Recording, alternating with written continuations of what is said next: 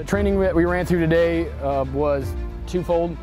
First is our emplacement drills. That's to simulate as soon as we get on site. We want to be able to get in operations as fast as possible. So we run that drill so all our guys know their positions on the radar. They get it up in operations into the shelter, because the faster we can get this radar put in operations, the better likelihood we have of catching enemy indirect weapon systems.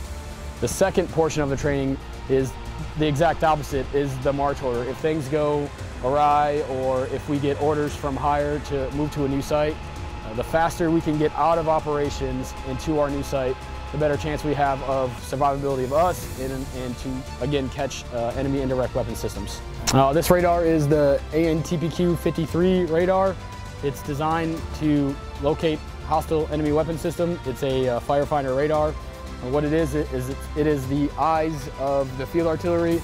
It allows us to pick up enemy indirect weapon systems, specifically artillery, rockets, and mortars. We acquire the round. Round goes to our AFATADS counterfire.